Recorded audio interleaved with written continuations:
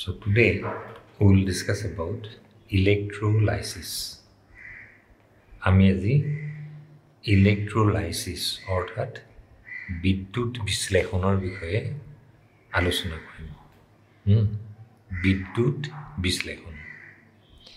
আচ্ছা আমি ইতিমধ্যে কলো ধৰা তোমাৰ ইয়াতে এটা solution আছে। We have a solution here. Okay?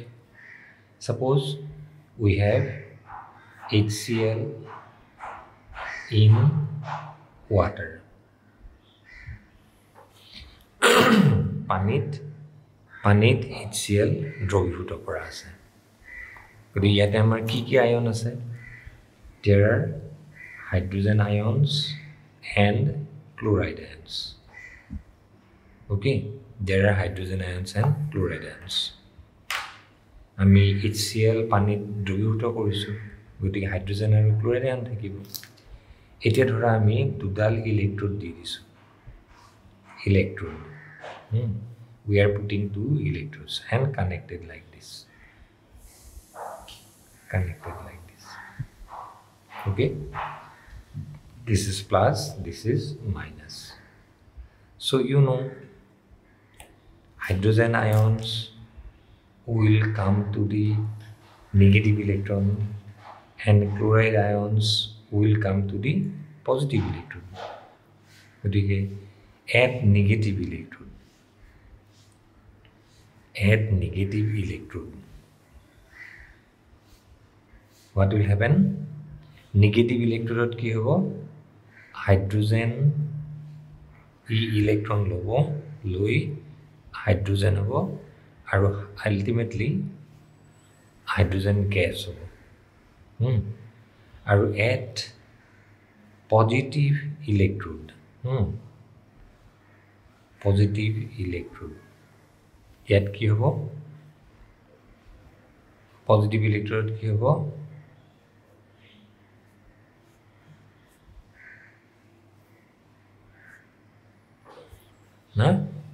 Chloride or oxidation hoise, jaron hoise. Chloride is oxidized, loss of electron. Chloride is oxidized. And hydrogen ion is reduced, gain of electrons. Hydrogen ion electron luise, tamne hydrogen ion or bijaron hoise. Chloride ion electron eri dise, kude chloride ion or ki hoise, jaron hoise. Obviously ইয়াত এটা কথা আছে দেই। ইয়াত এটা কথা আছে, এই যে ৰিয়েকচনটো হ'ব, এই ৰিয়েকচনটো HCl ৰ গাঢ়তাৰ ওপৰতো নিৰ্ভৰ কৰে। হেতু কথা আমি এতিয়া আলোচনা নকৰো। তুমি জাস্ট এনেকে ধৰি লোৱা এই ৰিয়েকচনটো হৈছে। তাৰমানে কি হৈছে? What happens here? This reaction takes place.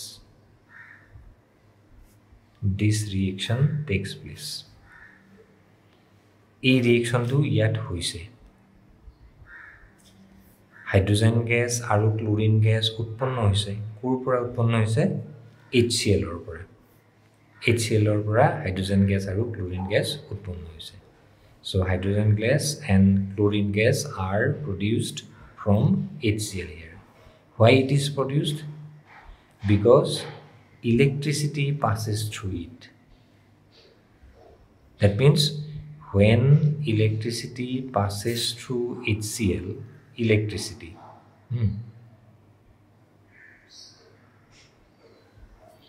When electricity passes through HCl, this reaction takes place.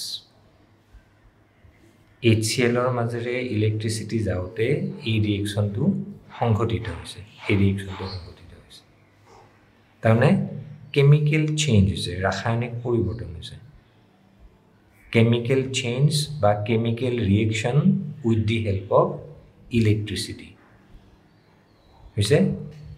গতিকে বিদ্যুতৰ সহায়ত ৰাসায়নিক বিক্ৰিয়া হৈছে। আৰু chemical change with the help of electricity is called electrolysis. Chemical change, chemical reaction or change with the help of with the help of electricity. বিদ্যুতৰ সহায়ত ৰাসায়নিক বিক্ৰিয়া সংঘটিত হৈছে, and this is called electrolysis. বিদ্যুৎ বিশ্লেষণ মানে কি? বিদ্যুতৰ সহায়ত ৰাসায়নিক বিক্ৰিয়া সংঘটিত হৈছে। আৰু ইয়াক আমি এনেকেও ক'ব পাৰোঁ যে ইলেক্ট্ৰিকেল এনাৰ্জিৰ ফলত কেমিকেল ৰিয়েকশ্যন হৈছে। Okay, that means we are getting chemical change hoy mane we are getting chemical energy. We are getting chemical energy from electrical energy.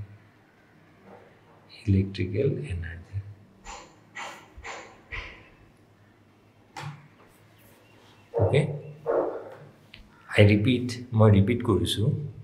So here chemical reaction takes place with the help of electricity. So we can say that electrical energy is converted to chemical energy. Na electricity সহায়ত chemical reaction হৈছে, হেতুকে আমি কি বুলি ক'ব পাৰোঁ? Electrical energy chemical energy লৈ convert হৈছে, ইয়াতে convert হৈছে। আৰু ইয়াত এইটো হৈছে external source of electricity. আমি আগতে কৈছিলোঁ external source of electricity. এইটো যিটো আমি electricity source উৎসটো লৈছোঁ, বিদ্যুতৰ উৎস এটা লৈছোঁ। গতিকে this is the external source of electricity. হৈছে? আচ্ছা, chemical reaction হৈছে। Well, so মুঠতে ইয়াতে হৈছে কি? HCl has been electrolyzed to produce hydrogen gas and chlorine gas. Okay, similarly here suppose we are taking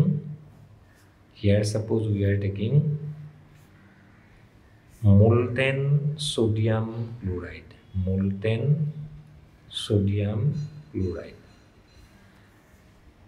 chloride solid, তাক যদি আমি গলাই লওঁ এটো হ'ব গলিত sodium chloride.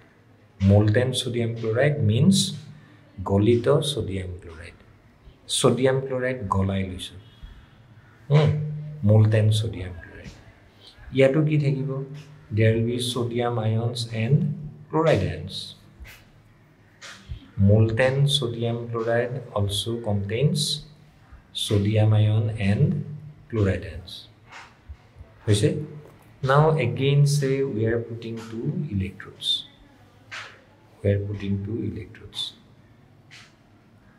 Okay, again yate ki hobo? Add negative electrode ki hobo? Add negative electrode.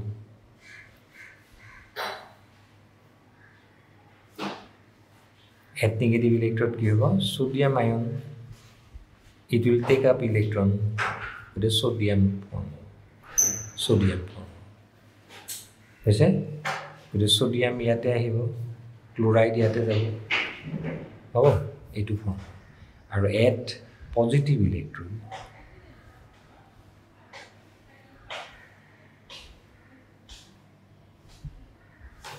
Add positive electrode ki hobo? Agor nisnage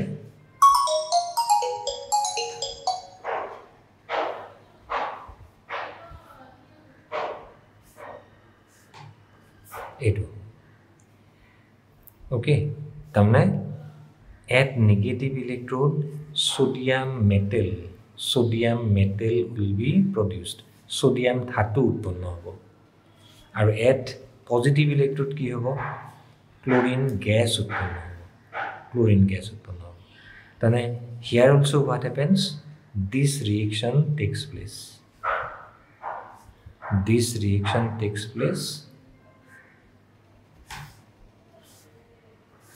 with the help of electricity. So বিদ্যুতৰ সহায়ত এই ৰিয়েকশ্যনটো হৈছে তাৰমানে আমি কি ক'ম sodium chloride has been electrolyzed sodium chloride has been electrolyzed বা sodium chloride or বিদ্যুৎ বিশ্লেষণ হৈছে molten sodium chloride গলিত sodium chloride or বিদ্যুৎ বিশ্লেষণ হৈ sodium আৰু chlorine উৎপন্ন হৈছে okay আচ্ছা so ইয়াতে হৈছে কি যে how much sodium has been produced we can find out ইয়াতে কিমান গ্ৰাম সোডিয়াম উৎপন্ন হৈছে কিমান গ্ৰাম সোডিয়াম উৎপন্ন হৈছে হেতু আমি জুখিব পাৰো সিমিলাৰলি কিমান গ্ৰাম ক্লোৰিন উৎপন্ন হৈছে হেতু আমি জুখিব পাৰো okay next aru eta example saba say here suppose we are taking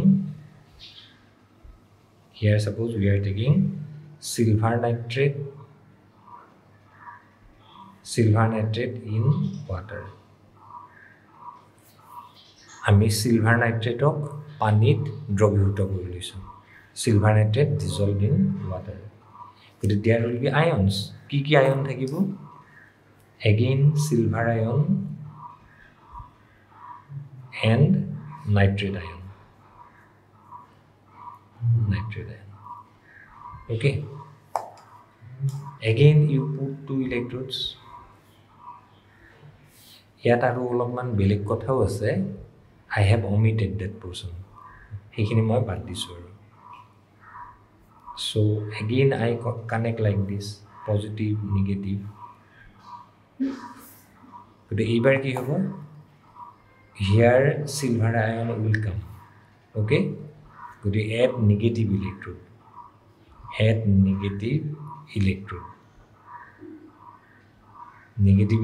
কি হ'ব silver ion will come and it will be reduced so ইয়াতে আমি এবাৰ কি পাম silver metal ধাতু টু পাম ইয়াতে from silver ion we are getting silver metal কিন্তু ইয়াতো কি হৈছে aqueous solution means অসমীয়াত কয় জলীয় দ্ৰৱ পানীত dissolve কৰিলে জলীয় দ্ৰৱ aqueous solution if we dissolve in water it is called aqueous solution okay so aqueous solution of silver nitrate is electrolyzed what do we get at negative electrode we get silver metal once again কিমান গ্রাম silver উৎপন্ন হৈছে what is the mass of silver produced here we can measure জুখিব পাৰো and Michael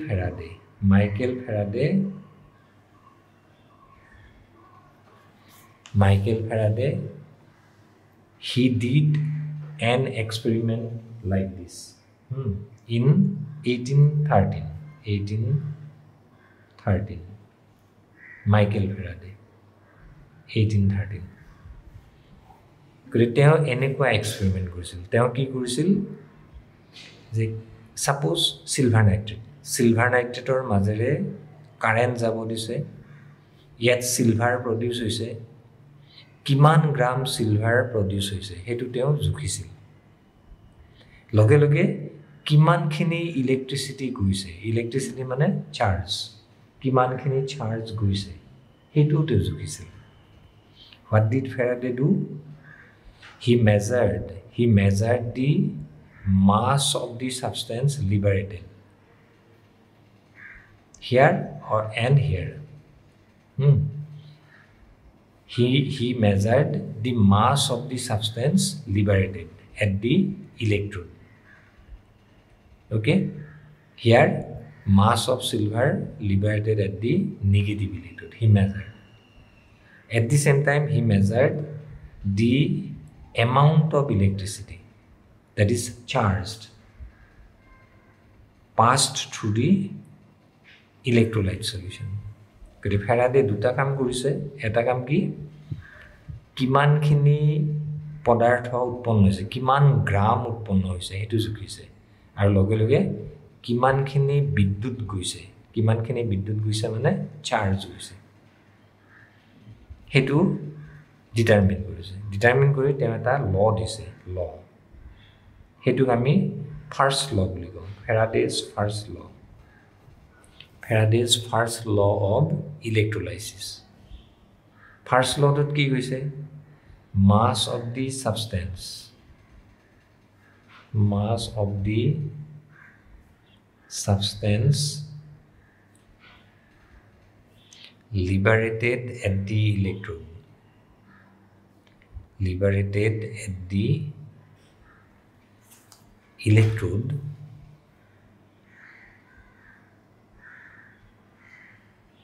is proportional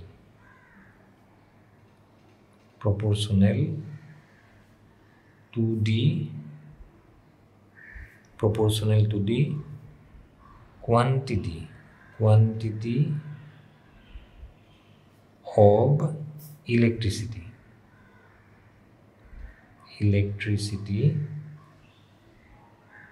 quantity of electricity passed through the electrolyte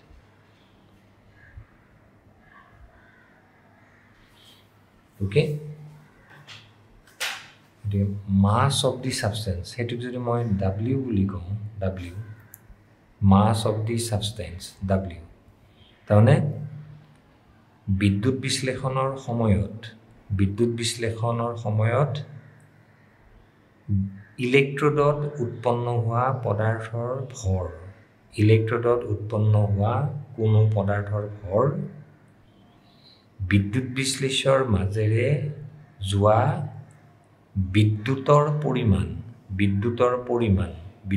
পৰিমাণৰ সমানুপাতিক হ'ব so বিদ্যুৎ বিশ্লেষণৰ সময়ত ইলেক্ট্ৰোডত উৎপন্ন হোৱা পদাৰ্থৰ ভৰ বিদ্যুৎ বিশ্লেষটোৰ মাজেৰে যোৱা বিদ্যুতৰ পৰিমাণৰ সমানুপাতিক ওকে গতি মই যদি মাস অফ সাবস্টেন্স পদাৰ্থৰ পৰিমাণ হেতু যদি মই w বুলি কওঁ is proportional to the quantity of electricity means charge গতি হেতু মই q বুলি কৈছো q charge গতি ফাৰ্স্ট লৰ পৰা আমি এইটো পাইছো গতি ইয়াৰ পৰা আমি এনেকৈ লিখিব পাৰো w equal to some constant z q okay let me write it like this q okay let me write it like this q okay here z is constant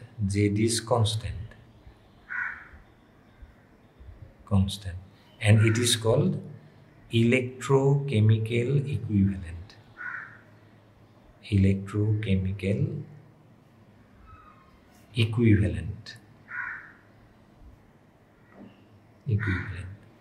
simply ECE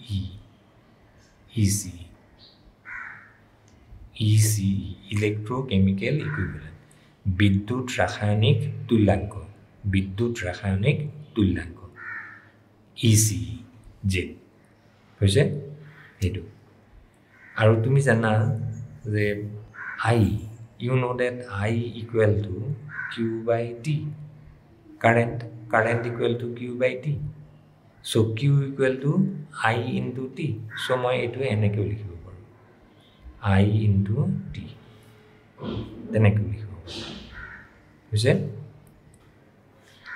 so this now তুমি আৰু এটা relation পাবা how we get মই হেতু explain নকৰো আমি এটা এনেকুৱা ৰিলেশন পাম E by F. এনেকুৱা relation পাম.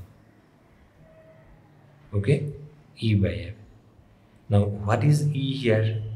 E is chemical equivalent. Chemical equivalent. Or equivalent mass. Equivalent mass.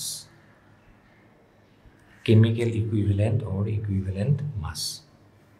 E. We say, Sabati, what is Z?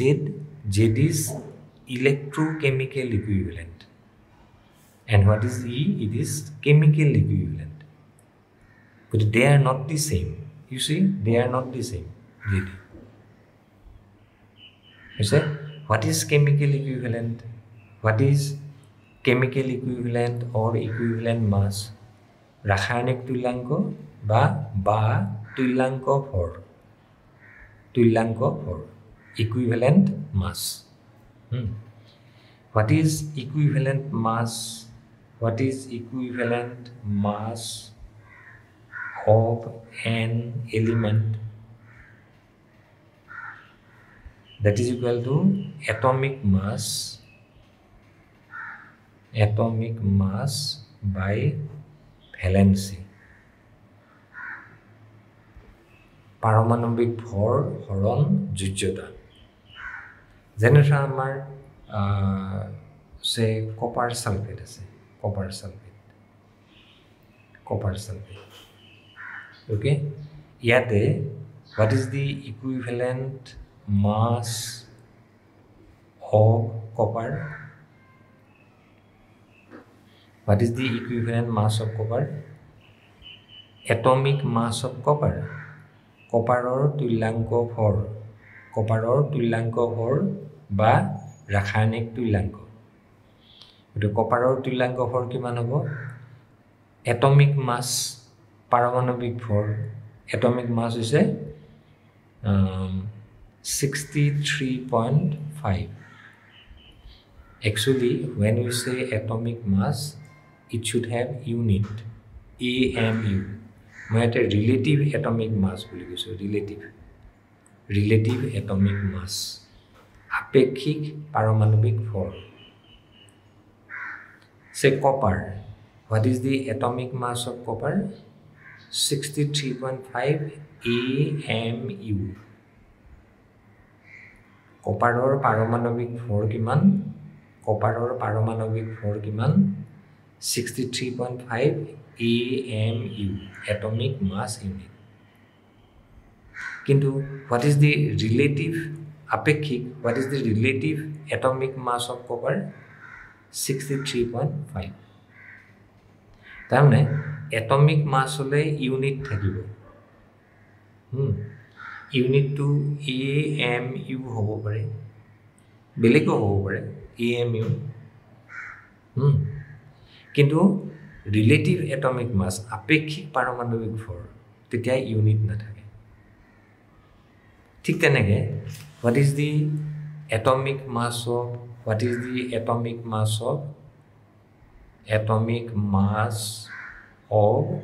oxygen? It is 16 AMU. Oxygen or paramanobik for 16 AMU. But what is the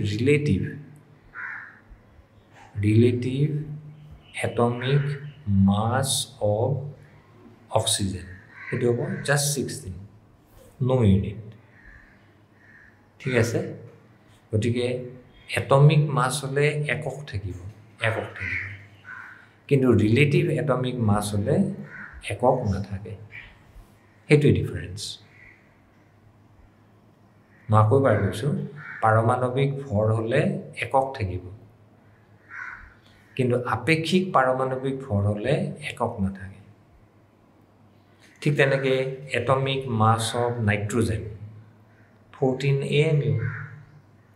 কিন্তু relative atomic mass of nitrogen তেতিয়া কি হ'ব? Just 14. No unit. অকল 14. ঠিক আছে? Well. So here equivalent mass of copper 63.5 relative atomic mass আৰু ইয়াতে কপাৰৰ valency কিমান 2 তাৰমানে কিমান লৈটো 31.75 31.75 okay sodium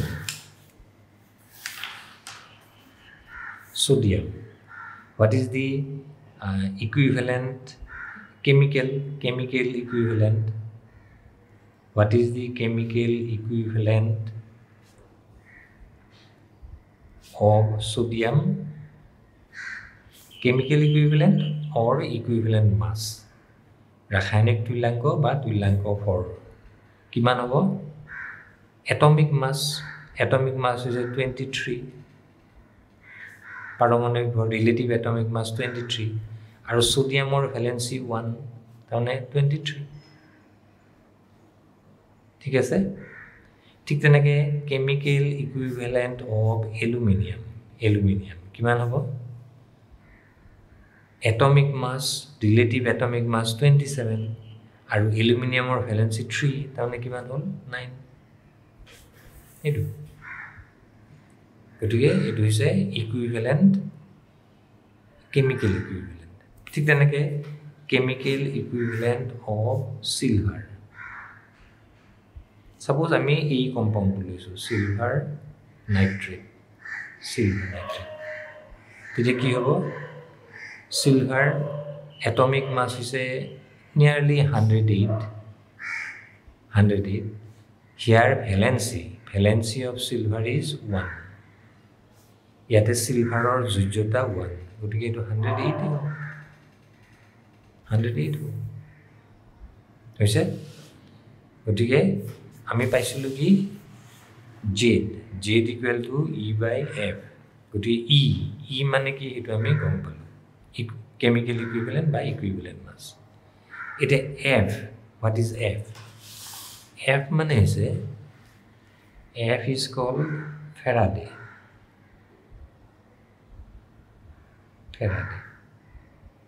and it is a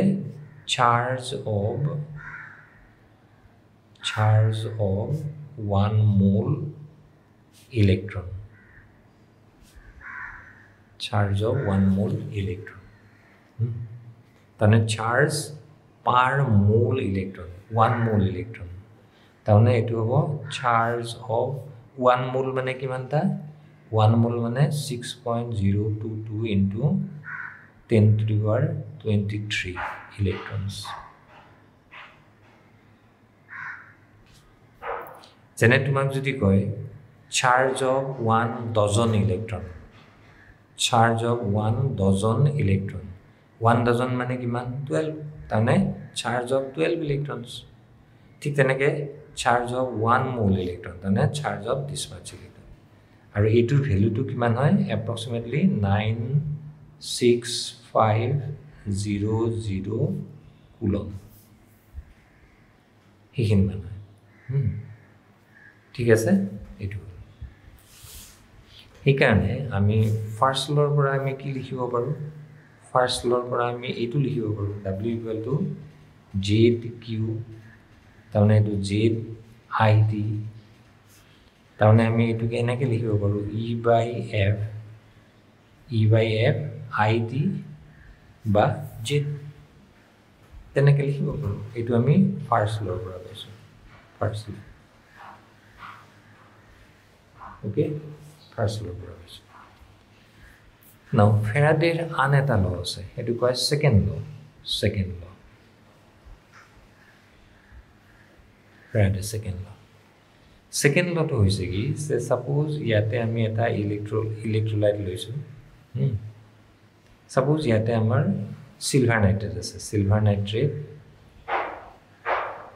silver nitrate in water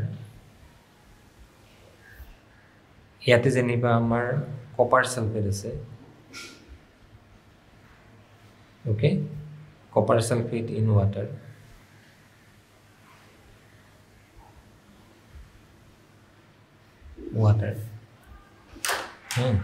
আমি জেনিবা এনেকে দুডাল ইলেক্ট্ৰোড দিছো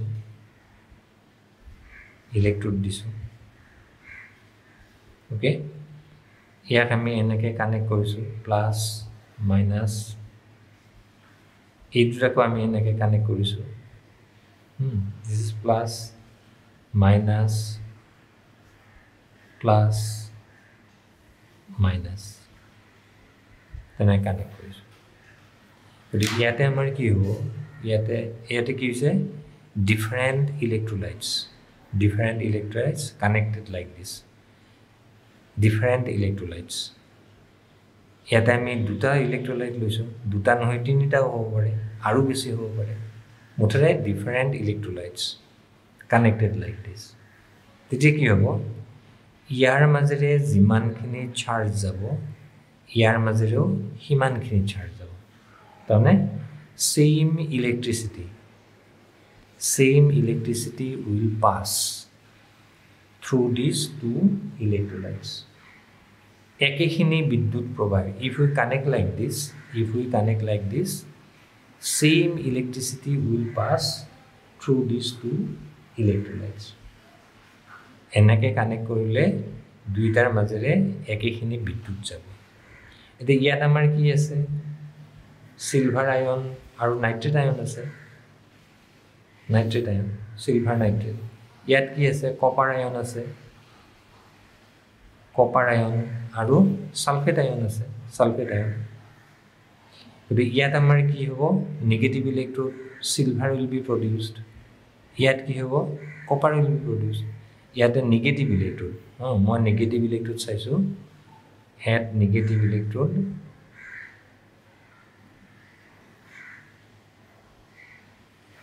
Here silver will be produced.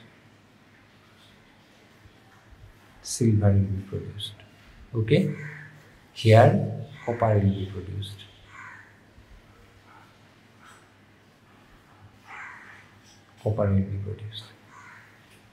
Okay? Now second lot key we say when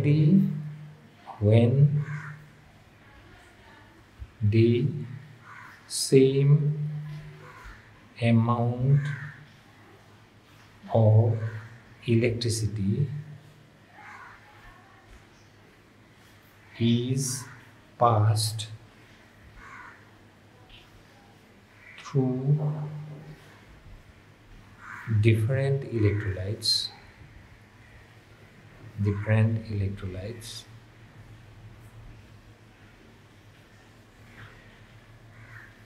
then the mass of substances liberated at the electrode is proportional to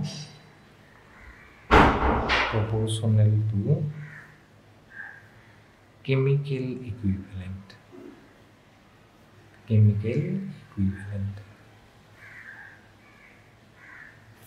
okay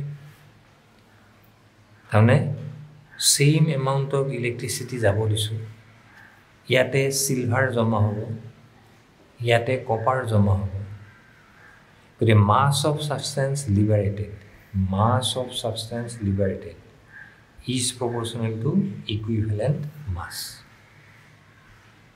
হৈছে উৎপন্ন হোৱা পদাৰ্থৰ ভৰ তুল্যাঙ্ক ভৰৰ সমানুপাতিক এতিয়া চোৱা what is the equivalent mass of silver equivalent mass of silver is 108 what is the equivalent mass of copper 31.75 না আমি মাত্ৰ ক্যালকুলেট কৰিলো equivalent mass গতি কাৰ equivalent mass বেছি সিলভাৰৰ equivalent mass বেছি গতি সিলভাৰৰ বেছি গ্ৰাম উৎপন্ন হ'ব হৈছে equivalent mass of silver is higher so more mass of silver will be liberated equivalent mass of copper is less so less mass of copper will be deposited this is called second law of electrolysis. Second law of electrolysis. Okay, Faraday's second law of electrolysis. And here for me, enake likhibo paru say mass of one substance, mass of the other substance equal to E1 by E2. We can write like this from this law. Then suppose mass of silver equivalent mass of silver, mass of copper equivalent mass of copper. Teniko. You see? Silver for silver tulanko for copper for copper tulanko for. Thik teniko. And e black to ami janwe, we know these things. ঠিক আছে? So this is second law. It a Faraday's law use kori ami kisuman problem solve koribo paru. We can solve some problems by using Faraday's law. To eta question sabasun.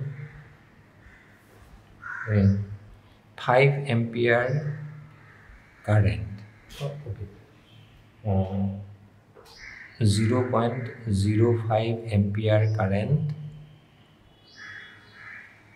is passed through silver nitrate solution. Calculate the mass of silver deposited.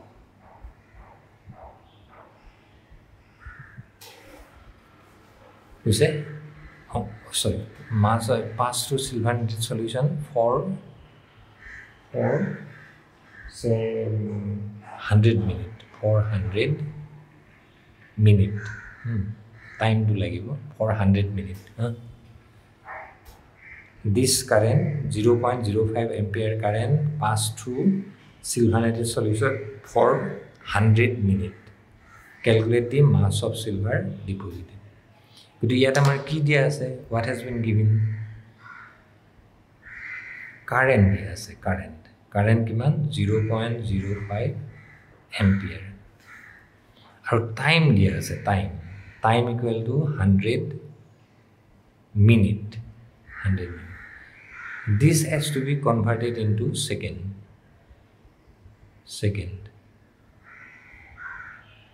It means second not nibo lagibo. Second not nibo lagibo. Etia tumi ki uliabo lage? Mass of silver deposited. Mass of silver deposited. If তুমি দুই ধৰণে কৰিব পাৰা, মই ধৰা first ল টো apply কৰি কৰিছো, সে W silver equal to J silver into I into T. I into T. Are J silver মানে কি? E silver by F into IT. You see? E silver. So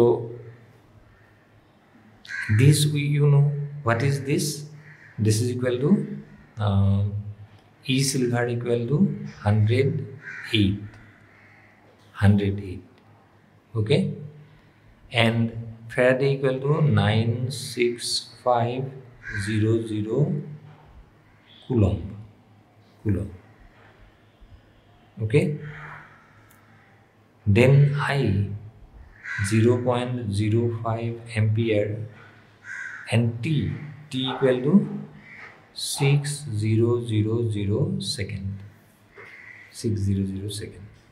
Okay, now yete tumi unit or kotha rakibo. Unit, how you can find out the unit? You can find out the unit like this. So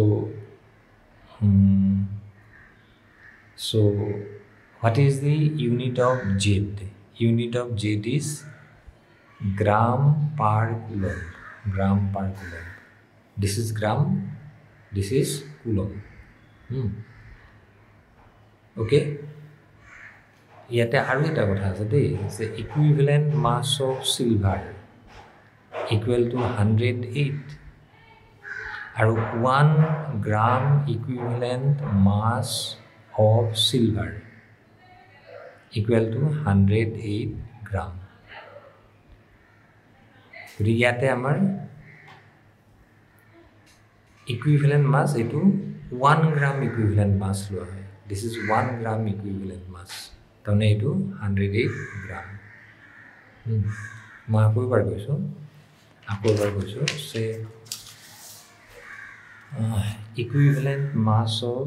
equivalent mass of copper কিমান 31.75 okay 1 gram equivalent mass of copper that is equal to 31.75 gram ঠিক তেনেকে চাবা equivalent mass of aluminum 9 কিন্তু 1 gram equivalent mass of aluminum 9 gram বুঝছেনে so here actually what we take we take 1 gram equivalent mass that is this বুঝছে আৰু unit to swa this is gram ampere into second equal to coulomb okay ampere into second that is equal to coulomb so coulomb cancel go to gram thakil you simplify this and you will get this much gram it means tenekai koribo pare you can solve like this so this is Faraday's law আমি আৰু বেছি discuss নকৰো Faraday's law আমি আন এটা কথা discuss কৰিম এতিয়া চোৱা এইটো যে আমি সেল পালো সেলটো কি হ'ব ইলেক্ট্ৰোলাইট সলিউশন থাকিব ইয়াতে electrolyte solution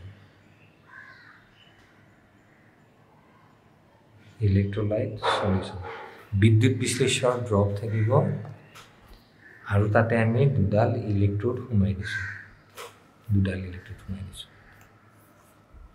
this is called a cell মানে এইটো হৈছে ইলেক্ট্ৰোকেমিক্যাল সেল বিদ্যুৎ ৰাসায়নিক কোষ ইলেক্ট্ৰোকেমিক্যাল সেল বিদ্যুৎ ৰাসায়নিক কোষ what is electrochemical cell or cell two electrodes dipped in electrolyte solution that will give us a cell গটিকে সেল কোষ মানে কি কোষ মানে হৈছে বিদ্যুৎ বিশ্লেষৰ দ্ৰৱত দুডাল ইলেক্ট্ৰোড আমি সোমাই দিছো হেতুকে আমি এটা সেল বুলি কওঁ that is cell হৈছে now cell two types cell two types এটা আছে electrolytic cell and is a galvanic cell or voltaic cell গটিকে cell দুই ধৰণৰ হ'ব পাৰে electrolytic cell আৰু galvanic cell so আমি যে এই মাত্ৰ ডিসকাস কৰিলো এই যে এইটো সেলৰ কথা ডিসকাস কৰিলো ইয়াতে এইটো সেল কি হৈছে ইলেক্ট্ৰোলাইট সলিউশন আছে দুডাল ইলেক্ট্ৰোড আছে আৰু এটা এক্সটাৰ্নাল সোৰ্স অফ ইলেক্ট্ৰিসিটি আছে আৰু ইয়াত আমাৰ কি হ'ব ইলেক্ট্ৰিক্যাল energy is converted into chemical energy কিয় হ'ব why we say this because chemical reaction takes place with the help of electricity here chemical reaction takes place with the help of electricity so we say that electrical energy is converted into chemical energy গতিকে ইয়াতে আমাৰ কি হৈছে ইলেক্ট্ৰিচিটিৰ সহায়ত chemical reaction হৈছে গতিকে আমি ক'ম যে ইলেক্ট্ৰিকেল এনাৰ্জি ৰাসায়নিক শক্তিলৈ পৰিৱৰ্তিত হৈছে ইয়াত আৰু ইয়াত এটা আমাৰ এক্সটাৰ্নেল সোৰ্স অফ ইলেক্ট্ৰিচিটি ইলেক্ট্ৰিচিটিৰ এটা বাহ্যিক উৎস থাকিব এইটো দিস ইজ কল্ড ইলেক্ট্ৰোলাইটিক সেল গতিকে এতিয়ালৈকে আমি যিমান সেল ডিসকাস কৰিছোঁ এতিয়ালৈকে আমি যিমান সেলৰ কথা ডিসকাস কৰিছোঁ সববিলাক হৈছে ইলেক্ট্ৰোলাইটিক সেল ইলেক্ট্ৰোলাইটিক সেল ইয়াতে কি হ'ব electrical energy is converted into chemical energy বিদ্যুৎ শক্তি ৰাসায়নিক শক্তিলৈ পৰিৱৰ্তিত হৈছে কিন্তু গ্যালভেনিক সেলত উল্টাটো হ'ব chemical energy is converted into electrical energy just reverse you see just ultato now we will talk about galvanic cells galvanic cells so yate ki hobo chemical energy is converted to electrical energy রাসায়নিক শক্তি বিদ্যুৎ শক্তিলৈ পৰিৱৰ্তিত হ'ব আৰু chemical energy convert হোৱা মানে কি there must be a chemical reaction ইয়াতে যেনেকৈ chemical reaction হৈছে chemical reaction গতিকে there must be a chemical reaction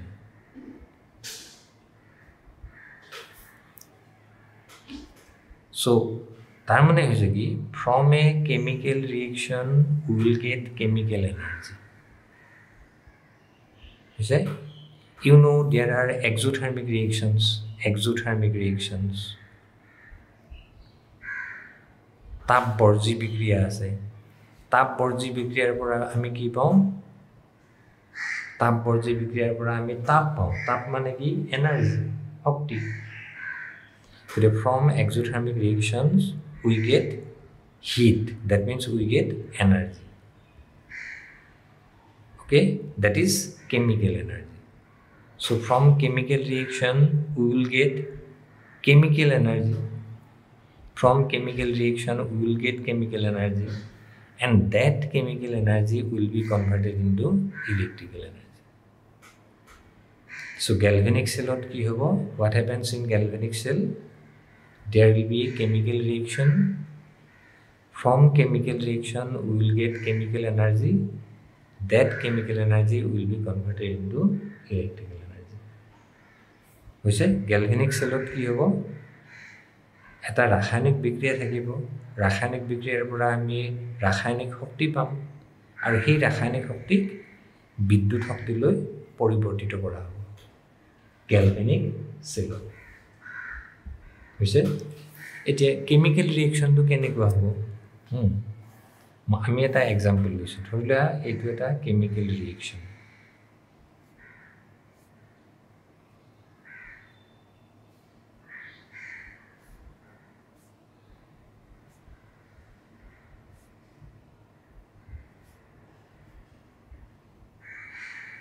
itu a chemical reaction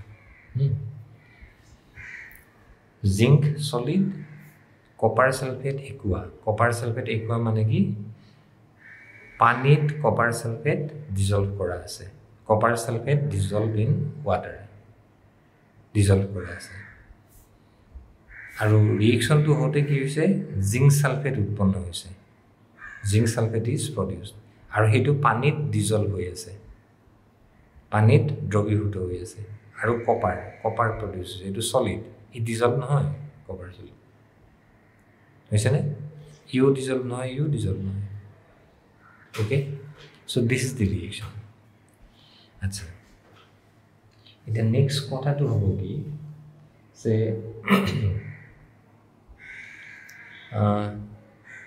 in this reaction this is an exothermic প্রথম কথা আছে this is an exothermic reaction এটা exothermic reaction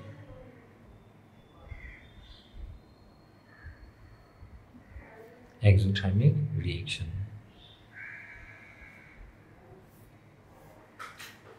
This is an exothermic reaction. Is it?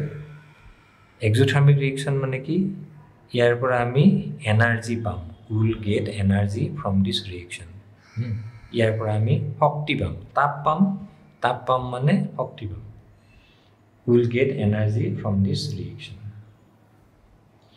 এটা এইটো ৰিএকচনৰ ক্ষেত্ৰত del H what is del H মানে কি del H মানে energy evolved उत्पन्न होइसे or absorbed in a reaction at constant pressure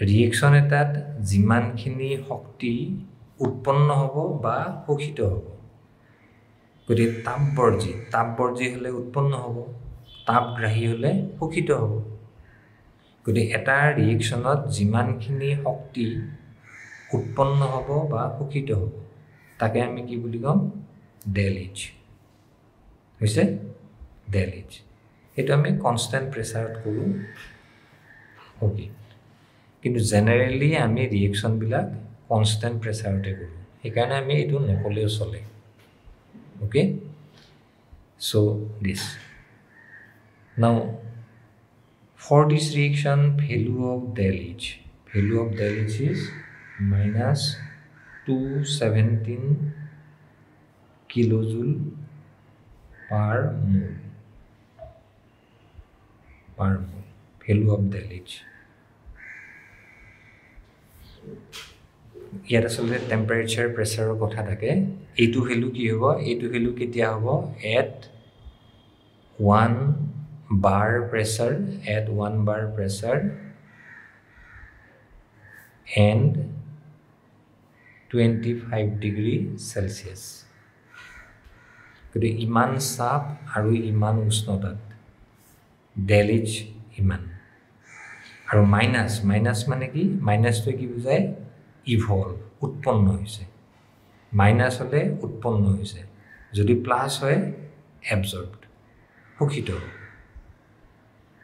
গতি এটো এক্সোথার্মিক ৰিএকচন গতি ইয়াত কি হৈছে এনাৰ্জি ইভলভ হৈছে মই এটো গুছাই দিছো বাৰু এনাৰ্জি ইভলভ হৈছে এনাৰ্জি ইভলভ মানে মাইনাস কিমানখিনি এনাৰ্জি ইভলভ হৈছে উৎপন্ন হৈছে ইমানখিনি হৈছে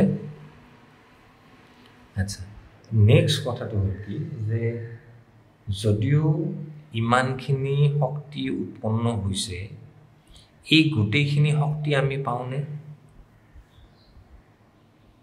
আনসাৰটো হৈছে এই গোটেইখিনি শক্তি আমি নাপাওঁ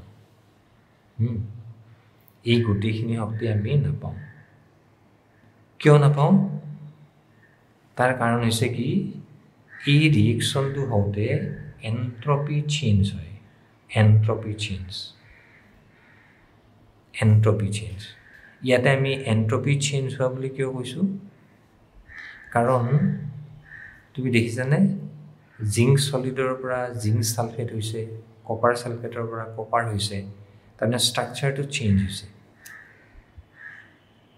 ষ্ট্ৰাকচাৰটো চেঞ্জ হৈছে গতিকে আমি কম যে তাত এন্ট্ৰপি চেঞ্জ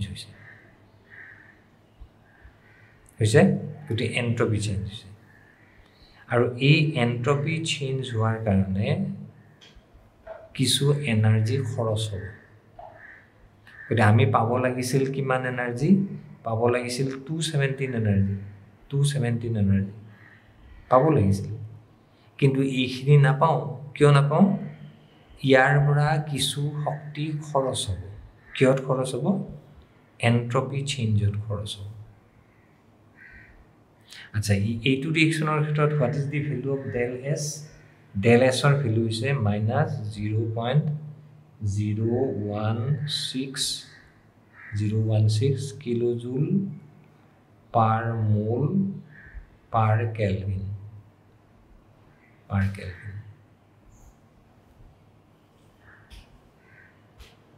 হৈছে গতিকে এইটো ৰিয়েকশ্যনৰ ক্ষেত্ৰত del Hৰ ভ্যালু ইমান del H মানে কি আমি গম পালো যে ইমানখিনি এনাৰ্জি উৎপন্ন হয় হৈছে লগে লগে এন্ট্ৰপি চেঞ্জ হ'ব এন্ট্ৰপি চেঞ্জ কিমান হৈছে এইখিনি হৈছে এন্ট্ৰপি চেঞ্জ আৰু এইখিনি এন্ট্ৰপি চেঞ্জৰ কাৰণে কিমান শক্তি লাগিব এন্ট্ৰপি চেঞ্জ হোৱাৰ কাৰণে শক্তি লাগিব for entropy change we need energy how much energy we need T del S energy T temperature into del S this is the energy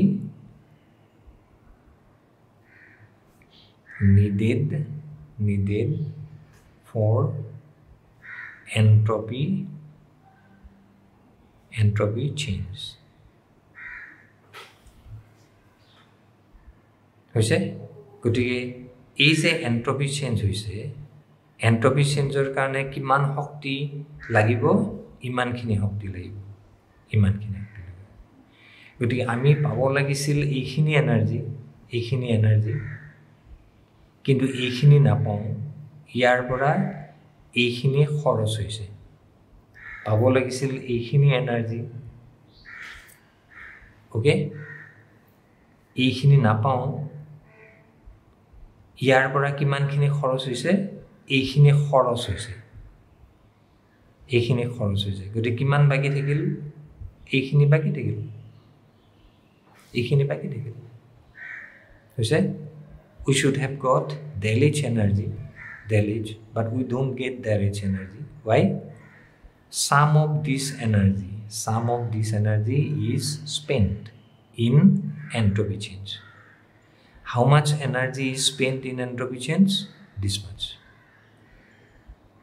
so how much energy left del H minus T del S and this we call del Z or this is called the available energy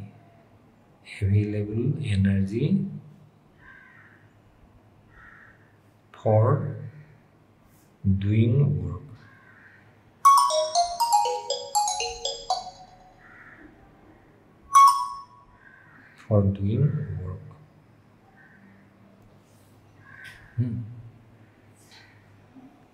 তাৰমানে আমি এইখিনি এনাৰ্জিয়ে আমাৰ কামত ব্যৱহাৰ কৰিব পাৰিম I repeat এইখিনি energy আমি আমাৰ কামত ব্যৱহাৰ কৰিব নোৱাৰো কাৰণ ইয়াৰ পৰা এইখিনি খৰচ হৈছে গতিকে আমি কিমানখিনি এনাৰ্জি ব্যৱহাৰ কৰিব পাৰিম del H minus T del S সেইখিনি হৈছে আমি ব্যৱহাৰ কৰিব পৰা এনাৰ্জি আমি কওঁ available energy for doing work আৰু এইটো হৈছে del Z Z মানে gives free energy গতিকে free energy change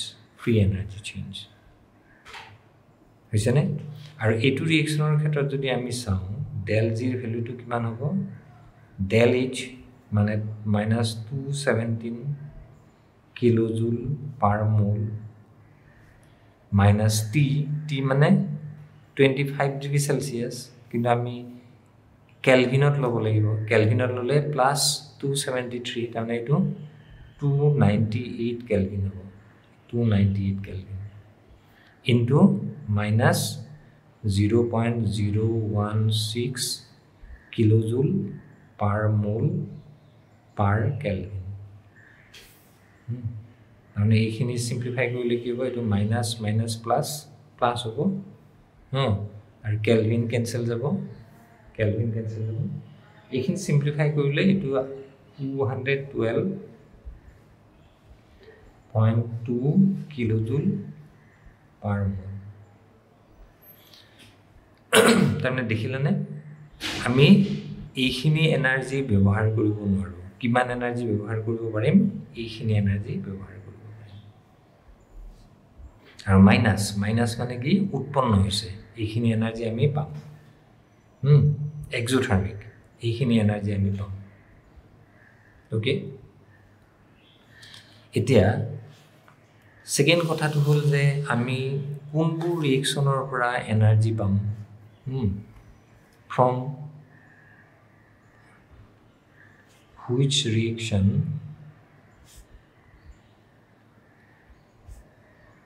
we get energy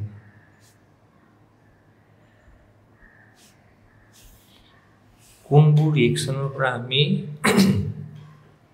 energy পাম এটা হৈছে এক্সোথাৰ্মিক ৰিয়েকশ্যন এটো আমি কলোই এক্সোথাৰ্মিক ৰিয়েকশ্যনৰ পৰা আমি এনাৰ্জি পাম কিন্তু আসল কথাটো হৈছে যে we get energy from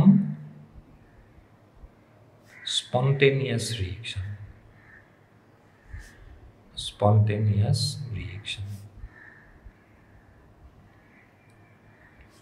স্বতঃস্ফূৰ্ত বিক্ৰিয়া মানে জীৱৰ বিক্ৰিয়া নিজে নিজে হ'ব জীৱৰ বিক্ৰিয়া নিজে নিজে হয় আনৰ হেল্প নোহোৱাকে জীৱৰ বিক্ৰিয়া হয় এইবোৰ হৈছে spontaneous reaction স্বতঃস্ফূৰ্ত বিক্ৰিয়া reaction which takes place without the help of any external agency that is called spontaneous reaction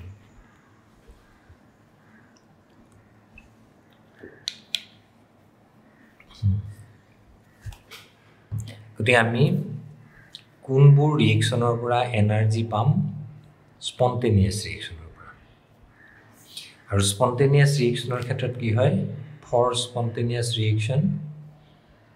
spontaneous reaction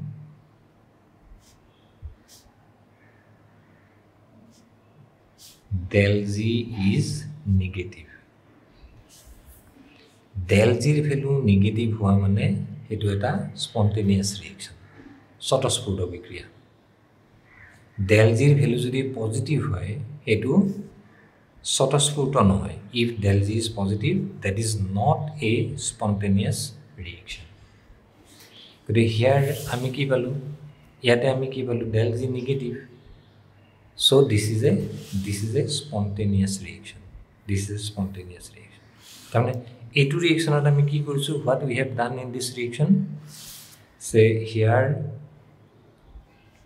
here we have taken copper sulfate in water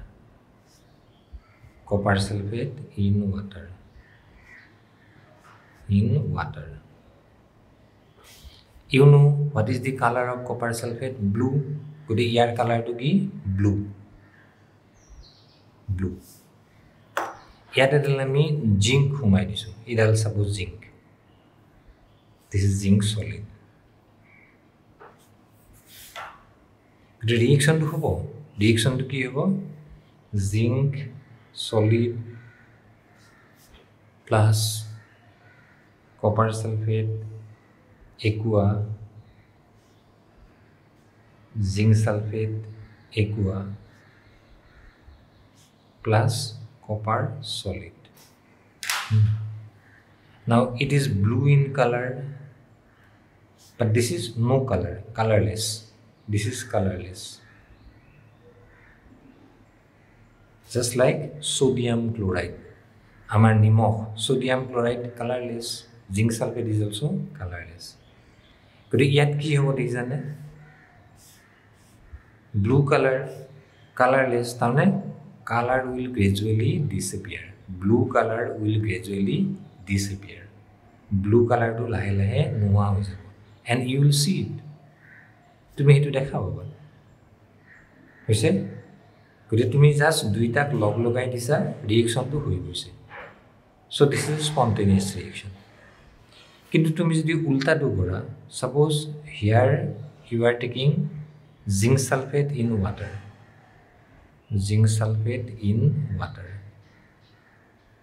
so it is colorless you put copper rod edal jeniba copper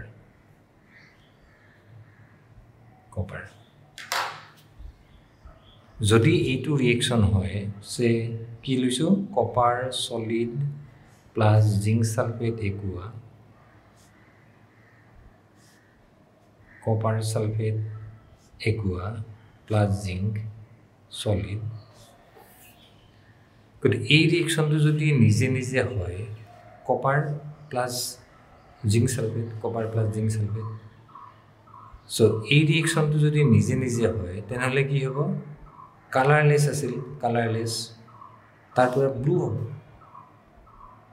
কিন্তু তুমি যিমান ৰখি থাকিলেও ই blue নহয় it will never become blue okay because zinc sulfate colorless if this reaction takes place so colorless solution will become blue okay colorless solution to blue hobo lage but it will never become blue etu ketiao nila nohobo mane ki etu reaction nohoy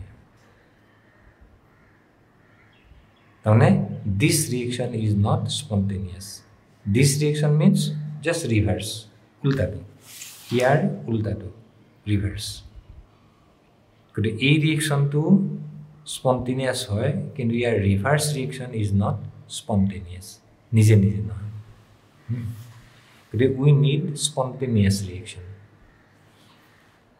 acha eta next kotha to hol ki je galvanic cellot ki hobo chemical reaction lagibo we need chemical reaction tar pora chemical energy pam this is chemical energy pam chemical energy aru chemical energy to ki hobo electrical energy loi convert hobo galvanic cell now there are two questions how much electrical energy we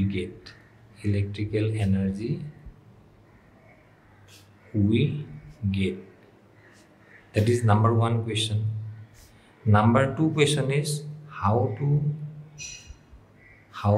convert chemical energy into electrical energy these are the two questions দুটা question আহিব তাৰমানে কিমানখিনি electrical energy আমি পাম হৈছে এটো এটা question আৰু এই কেমিক্যাল এনাৰ্জিখিনি এই যে কেমিক্যাল এনাৰ্জি পালো এই কেমিক্যাল এনাৰ্জিখিনিক আমি কেনেকৈ ইলেক্ট্ৰিকেল এনাৰ্জি লৈ পৰিৱৰ্তিত কৰিম এই দুটা হৈছে question এটা প্ৰথম questionটো চাবা how much electrical energy we get so electrical energy we get that must be equal to chemical energy because energy is del G chemical energy because energy is neither created nor destroyed শক্তি সৃষ্টিও কৰিব নোৱাৰি ধ্বংস কৰিব নোৱাৰি গতিকে আমি electrical energy কিমান পাম ইলেক্ট্ৰিকেল এনাৰ্জি আমি এইখিনি পাম del G এইখিনি এনাৰ্জি পাম কিন্তু স্পন্টেনিয়াস ৰিঅ্যাকশনৰ কাৰণে del G নেগেটিভ গতিকে মই যদি এনেকৈ লিখো ইলেক্ট্ৰিকেল এনাৰ্জিৰ ভ্যালুটো নেগেটিভ হ'ব মই কি কৰিম আগত এটা মাইনাস সাইন দিম okay I will put a minus sign because minus and minus then it will become plus okay so electrical energy available is equal to minus del G and how we write electrical energy is written like this NF is cell that is equal to minus del G electrical energy to kami enake likhim NF is okay what is N is the mole of electrons transferred in the reaction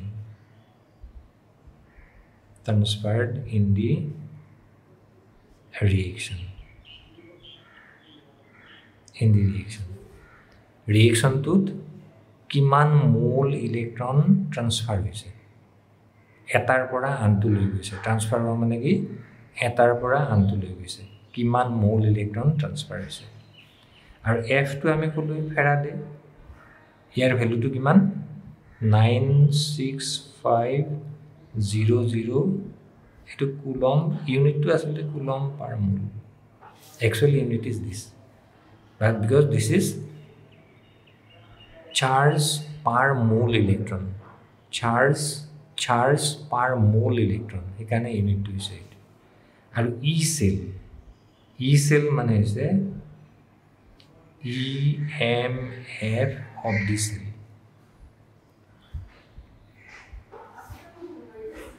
না ইলেক্ট্ৰোমোটিভ force বিদ্যুৎ চালক বল কোষটোৰ EMF এইটোৰ বিষয়ে আমি অলপ পিছত discuss কৰি আছো we will discuss about this later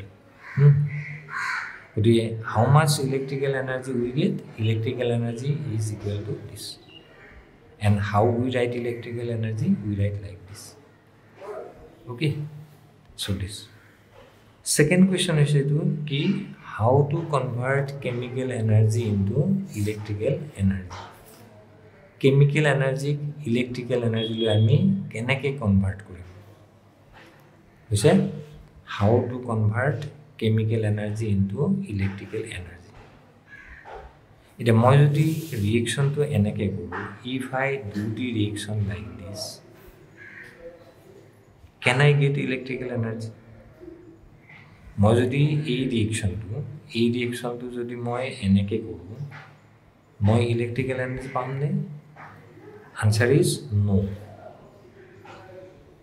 electrical energy না পাম no doubt reaction will take place energy will be produced okay no doubt reaction will take place energy will be produced and this energy will be produced as heat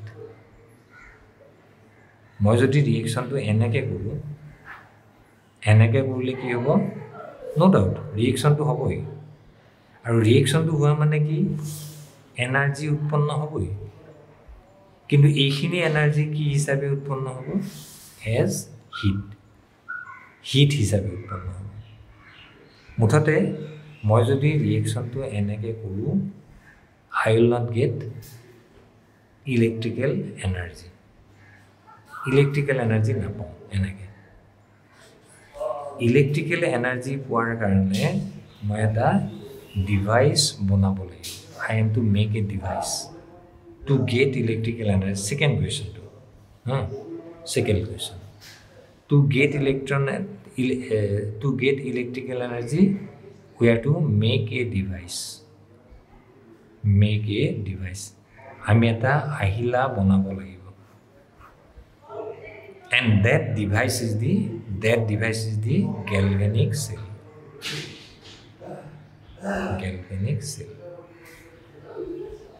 হৈছে electrical energy পাব লাগিলে আমি এটা সজুলি বনাব লাগিব আৰু সেই সজুলিটো হৈছে galvanic cell okay আচ্ছা have you heard about Thomas Alva Edison Edisonৰ নাম শুনিছা নাই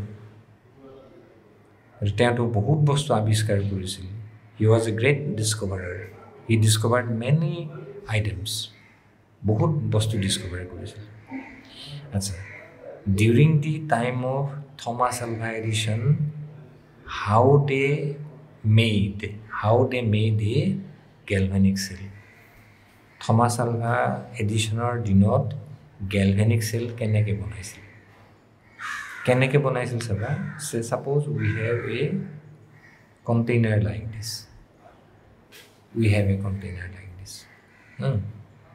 আমাৰ এটা কন্টেইনাৰ আছে আৰু ইয়াৰে মাজত এখন পোৰাছ ওয়াল আছে ফুটা থকা ওয়াল পোৰাছ ওয়াল this is পোৰাছ wall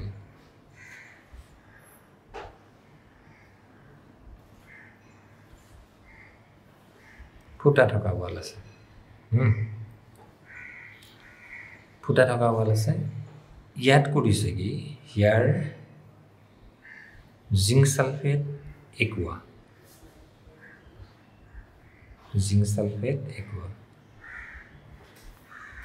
then zinc sulfate dissolved in water let me use different colors here copper sulfate aqua মানে copper sulfate dissolved in water.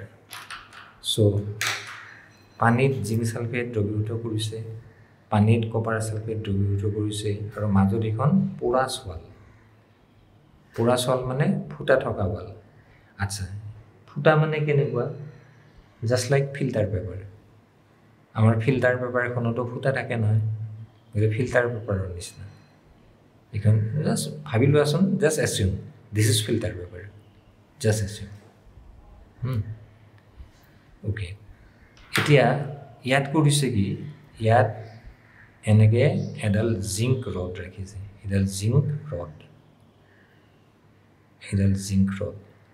তাৰমানে জিংক সলিড, জিংক ৰড.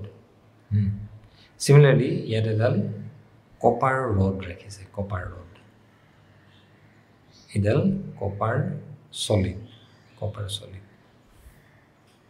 হৈছে এনেকে ৰাখিছে. নাও if it is connected like this,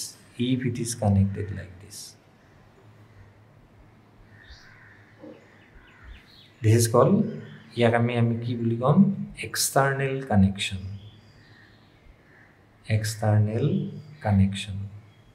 বাহ্যিক সংযোগ, external connection. Connect কৰিলে দেখা যাব যে ইলেক্ট্ৰন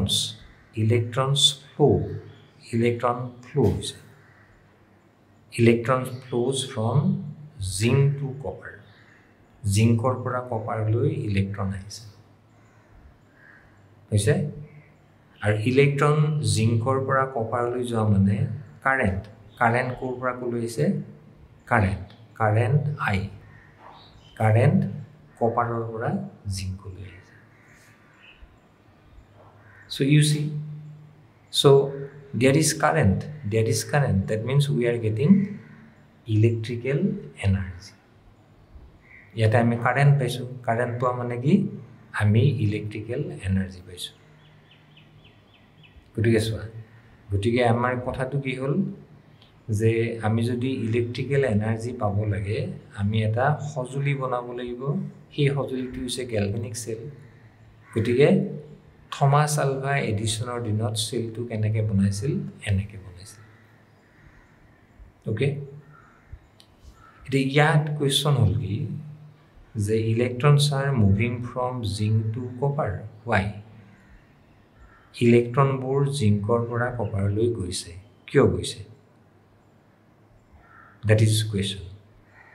গতিকে ইলেক্ট্ৰনবোৰ জিংকৰ পৰা কপাৰলৈ যোৱা মানে কি? Definitely here electrons are produced. এইটো ধৰা মোৰ বাওঁ হাতৰ লেফট হেণ্ড. আচলতে কি জানানে, এইটোক আমি এটা হাফ সেল বুলি কওঁ, half cell. Similarly, this is one half cell, অৰ্ধকোষ. This is one half cell. আৰু দুইটা হাফ সেল লগ লাগি কি হৈছে, এটা সেল হৈছে. হাফ সেল বুলি কওঁতে এই গোটেইখিনি হাফ সেল গোটেইখিনি, গতিকে half cell and this is complete cell. Okay, গতিকে electrons are moving from zinc to copper. Why? Because electrons must be produced here. Yet definitely electron produce hoise. Aru electron produce hua karone jabo parise. So electrons are produced here.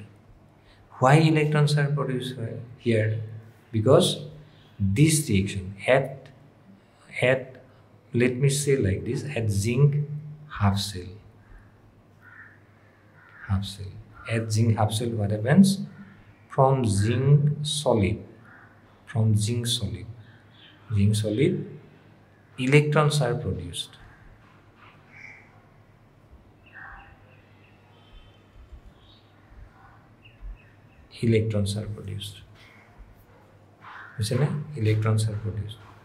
So तने यात zinc atom আছে zinc एटमे electron हेरुवाइছে হৈছে zinc एटमे electron हेरुৱাৰ পিছত तने এই ধৰা metal এটু মেটেলৰ ভিতৰত কি হৈছে देयर आर जिंक एटम्स হৈছে নে উইদিন দি মই অলপ পিছত ভালকে দেখুৱাই আছো সো এই ৰিএকচনটো হৈছে okay so electrons are produced yet electron produces and those electrons are coming here hey electron bor yate ahise and from copper sulfate what we get copper 2 plus ions and sulfate 2 minus ions আৰু এটো পানীত dissolved হৈ আছে নহয় গটিকে আমি কি লিখিম একোৱা পানীত ডিজলভ হৈ থাকিলে একোৱা so there are copper 2 plus aqua ions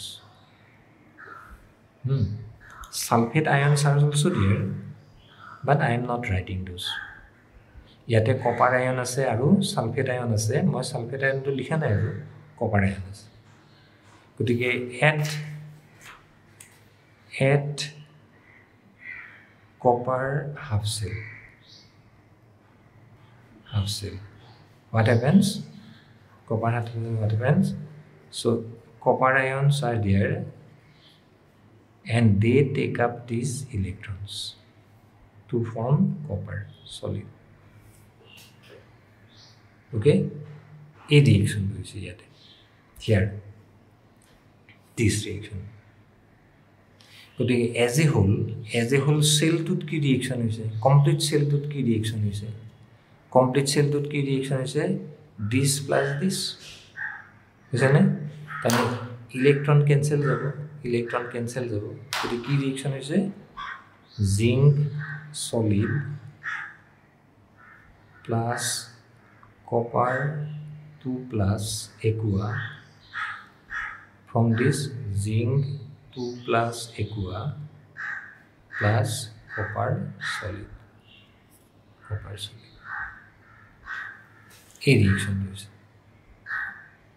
but in this cell this reaction takes place and a reaction to ami ki boli gom this reaction is called the cell reaction Koh बिक्रिया cell reaction माने कि cell to जितु reaction होबो गुटे cell to एटु reaction होइसे याते कि गम पाइছে ना एटु is zinc metal आरो copper 2 plus माने कॉपर सल्फेट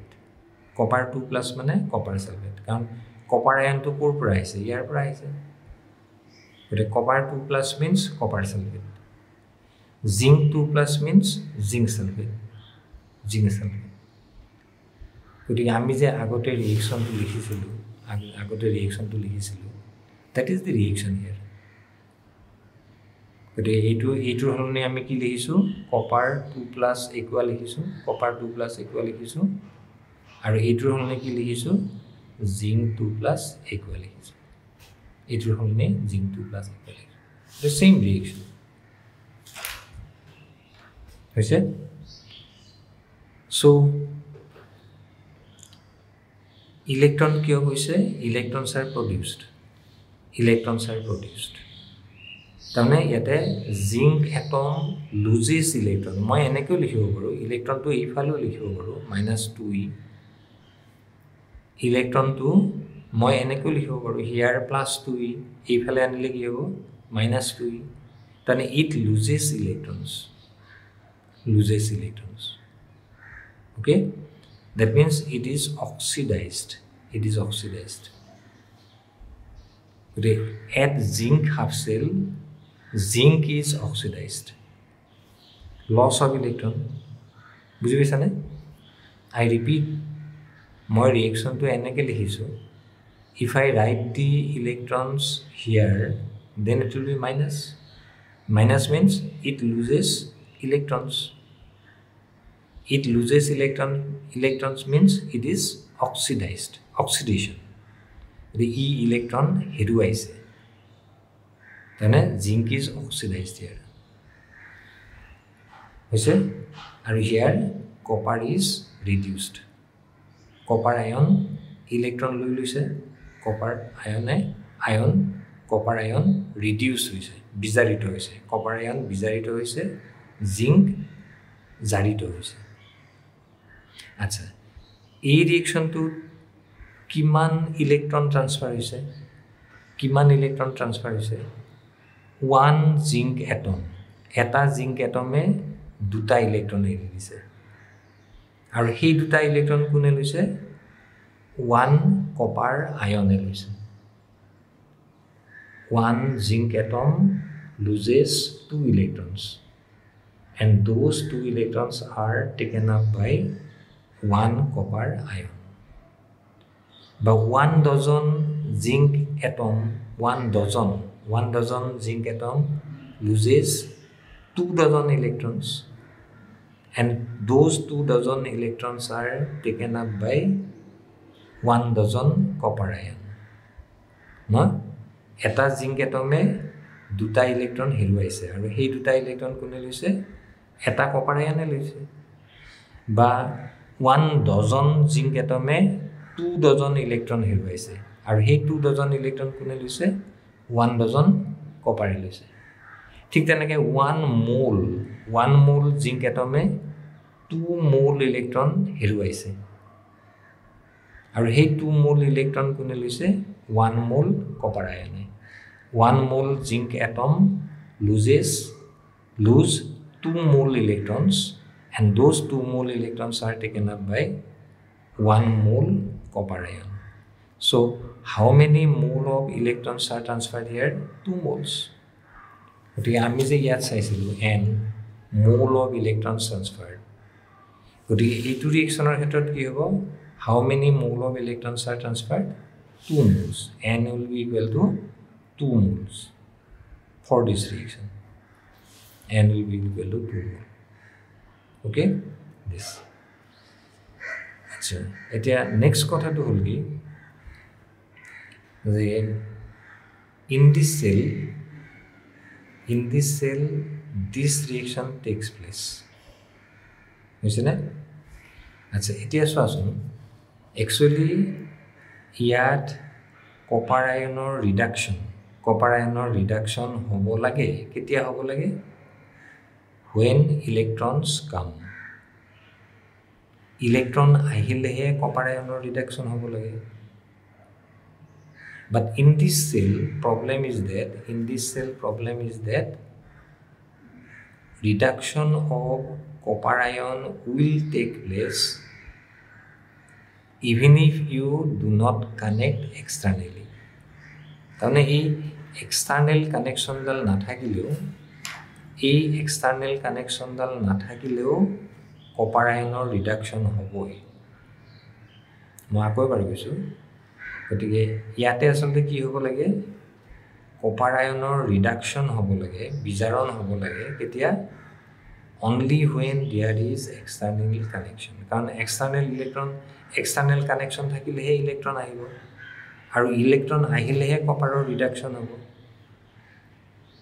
গতিকে হেতু হ'ব লাগিছিল মানে external connection থাকিলেহে কপাৰৰ ৰিডাকশন হ'ব লাগিছিল তাৰমানে সেল ৰিঅ্যাকশন হ'ব লাগিছিল কিন্তু ইয়াত হেতু নহয় তুমি যদি external connection নকৰাও তেতিয়াও কপাৰৰ ৰিডাকশন হ'ব reduction of copper ion will take place even if there is no external connection because why because copper ions may come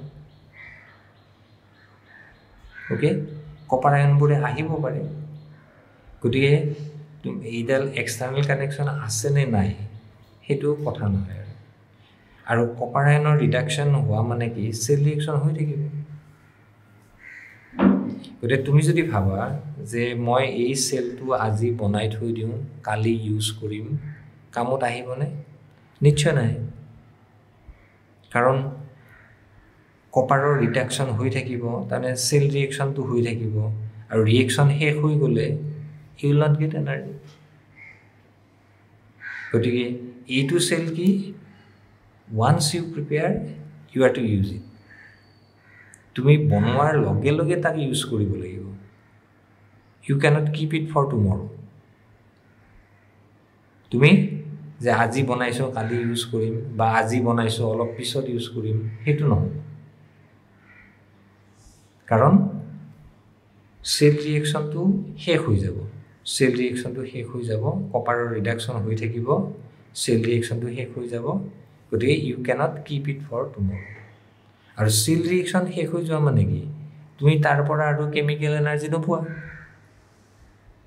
বুজি পাইছানে so that is the problem with this cell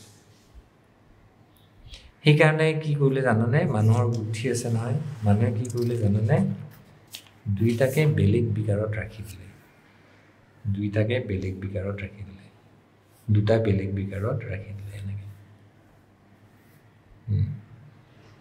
ইয়াতে zinc sulphate একোৱা ইয়াতে copper sulphate একোৱা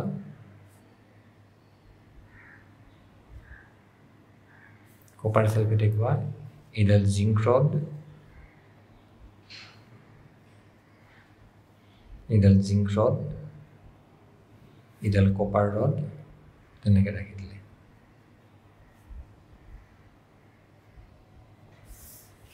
এতিয়াটো copper আয়ন বোৰ জাপ মাৰি আহিব নোৱাৰে নাও copper ions cannot jump and come here গতি এইবাৰ কি হ'ব এইবাৰ external connection লাগিবই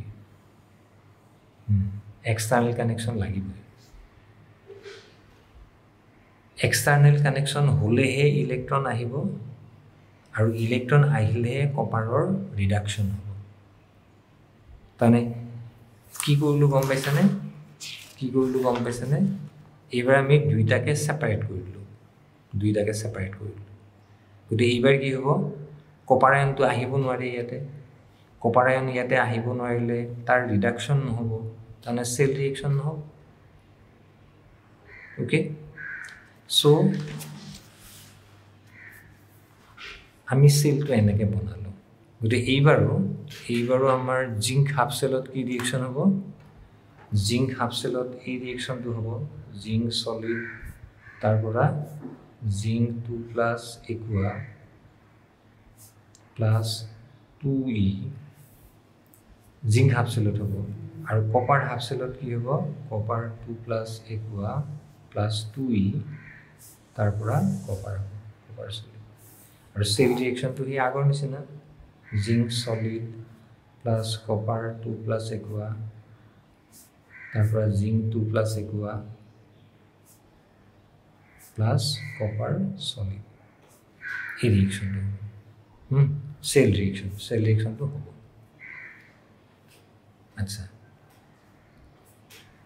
so we have solved one problem গৰে আগতে প্ৰবলেমটো কি আছিল পোৰা সল থাকতে প্ৰবলেমটো কি আছিল সেল ৰিঅ্যাকশনটো অটোমেটিক হৈ থাকে কাৰণ কপাৰ আয়নে আহিব পাৰে গতিকে আমি এই প্ৰবলেমটো নোহোৱা কৰিলো but immediately another problem arises আমি এটা প্ৰবলেম নোহোৱা কৰিলো ঠিকে no we have solved one problem but immediately another problem arises what is that problem to is say this zinc rod এই zinc rod dalok মই অলপ ডাঙৰকে আকিছো এই zinc rod dalok মই অলপ ডাঙৰকে আকিছো this zinc rod this and this is the solution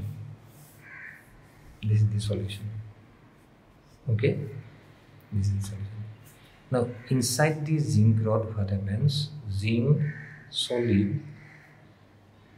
it loses electron to form zinc 2+ 2e minus this is inside the metal to bhitorot this is inside the metal see I am not writing zinc 2+ aqua moi aqua likha nai why I am not writing zinc 2+ aqua why I am not writing aqua because it is inside the metal বুঝছেনে আচ্ছা এইটো হোৱাৰ পিছত কি হয় these zinc ions come to the solution আৰু সলিউশনত আহাৰ লগে কি হ'ব zinc 2+ aqua হৈ যাব কাৰণ পানী লগ লাগিব নহয় there is no water inside the metal there is no water ই পানীত আহি যোৱাৰ লগে লগে কি হ'ল দেয়াৰ ইজ ৱাটাৰ একুৱা ৱাটাৰ গতিকে এইটো হৈ গ'ল গতিকে জিংক আয়নৰ অক্সিডেশ্যন হৈছে ইনসাইড দি মেটেল অক্সিডেশ্যন হৈ জিংক আয়ন ফৰ্ম হৈছে সেই আয়নটো সলিউশনত গুচি আহিল সলিউশনত গুচি আহিলে কি হ'ব জিংক 2 প্লাছ একুৱা হৈ যাব গতিকে ইয়াতে ইলেক্ট্ৰন থাকি গ'ল ইলেক্ট্ৰন থাকি গ'ল there are electrons na there are electrons ei electron bur ase electron bur ase ar electron thoka karone ki hol zinc rod becomes negative this zinc rod becomes negative okay but ei zinc rod dal negative hoy gol karon yate electron thaki gol zinc ion to gusi hil zinc ion gusi howa karone yate electron thaki gol electron থাকে থকা কাৰণে it becomes negative আৰু ইয়াত কি হৈছে oxidation হৈছে জিংকৰ oxidation loss of electron oxidation হয় মানে দিস ইজ এনোড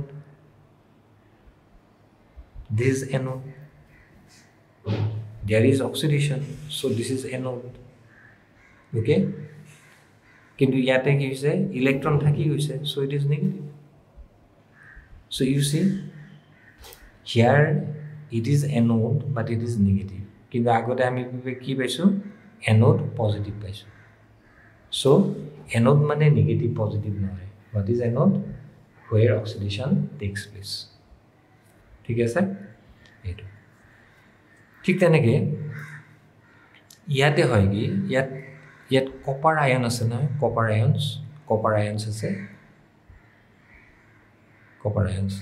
এই কপাৰ আয়নে ইয়াত লাগি থাকে সো ইট বিকামছ পজিটিভ আৰু ইয়াতে কি হৈছে ৰিডাকশন হৈছে গেইন অফ ইলেক্ট্ৰনছ ৰিডাকশন হৈছে সো ইট ইজ ক্যাথোড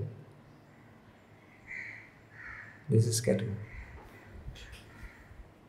বাই ইয়াক আমি লেফট হ্যান্ড ইলেক্ট্ৰোডো ক'ব পাৰো ইয়াক আমি ৰাইট হ্যান্ড ইলেক্ট্ৰোডো ক'ব পাৰো এটো কিয় লেফট হ্যান্ড ইলেক্ট্ৰোড কওঁ কিয় ৰাইট হ্যান্ড ইলেক্ট্ৰোড কওঁ তাৰ কাৰণ আছে okay so this is the thing here it is acha idiot what is the problem here problem to hoise ki so originally ki asil originally yar pora ki form hoise yar pora zinc ion form hoise sulfate ion form hoise originally that means number of positive charge equal to number of negative charge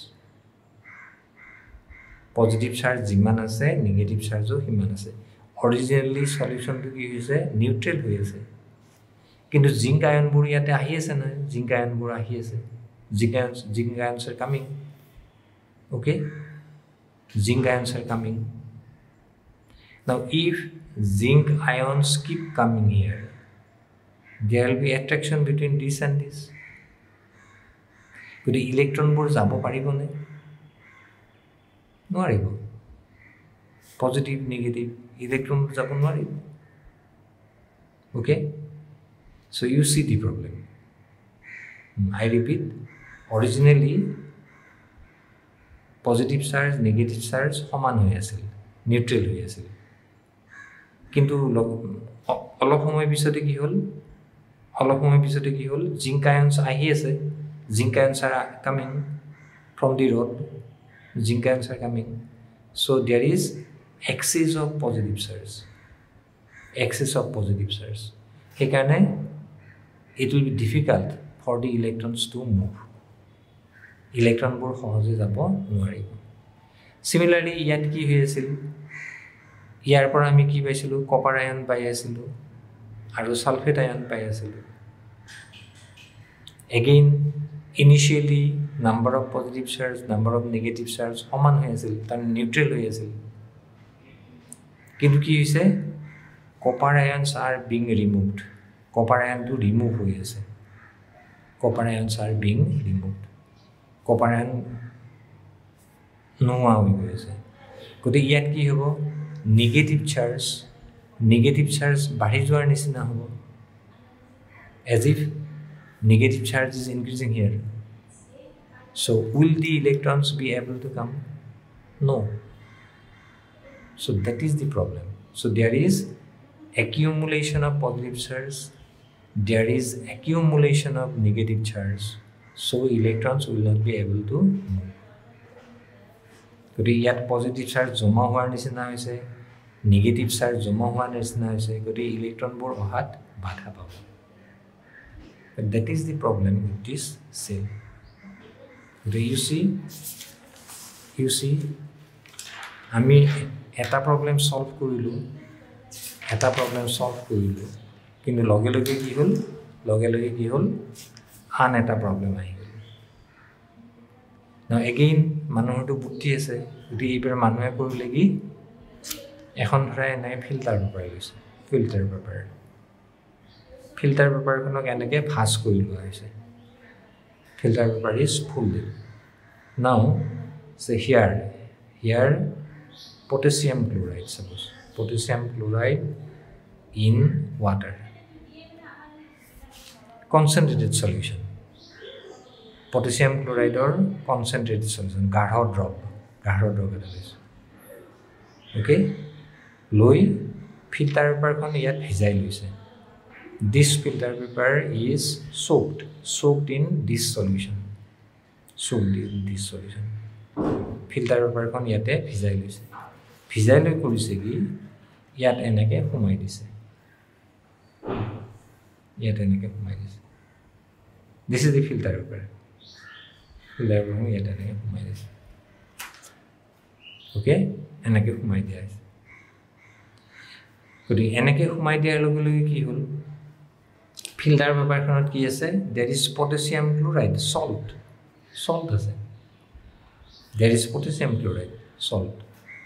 Today here eta naam dia hoise, naam tu hoise salt breeze. Salt breeze naam dia hoise. So this is salt breeze. There is potassium chloride, that means there are potassium ions and chloride ions. Okay, now what is the function of the salt breeze? Salt breeze function ki hobo? Yate ki hoisil, positive charge accumulate hoisil, positive charge bari goisil, there is accumulation of positive charge. But chloride ions bor ephale gusi ahibo, chloride ion bor ephale gusi ahibo, ahi yate ki koribo neutral koribo. ঠিক তেনেকে ইয়াতে কি হৈছে, negative charge access হৈছে, so potassium ions will come, potassium ion bor ahibo, ahi solution to neutral kori rakhibo. So you see, this is the function of the salt breeze. গম পাইছা নে? ইয়াতে আমাৰ কি হৈছিল, positive ion accumulation, positive charge accumulate hoisil, gotike iyar pora ki he gol chloride ion ahi gol, neutral korile. Negative charge beshi hoisil, gotike potassium ion ahi goi neutral korile. So this is the function of the salt breeze. Hoise acha ei cell tu ami সদায় এনেকে আঁকি থকাটো দিগদাৰি. It is difficult to draw always, and it takes time to draw the cell. The এই cellটোক আমি সহজে represent কৰিব পাৰো. We can represent this cell easily. How to represent this cell? So here what happens? Zinc is converted to zinc 2 plus aqua. Let me write it like this. Zinc is converted to zinc solid, that is converted to zinc 2 plus aqua. Okay, zinc 2 plus aqua. So hoise aru yate amar ki hoise, copper 2 plus is converted to copper 2 plus aqua is converted into copper.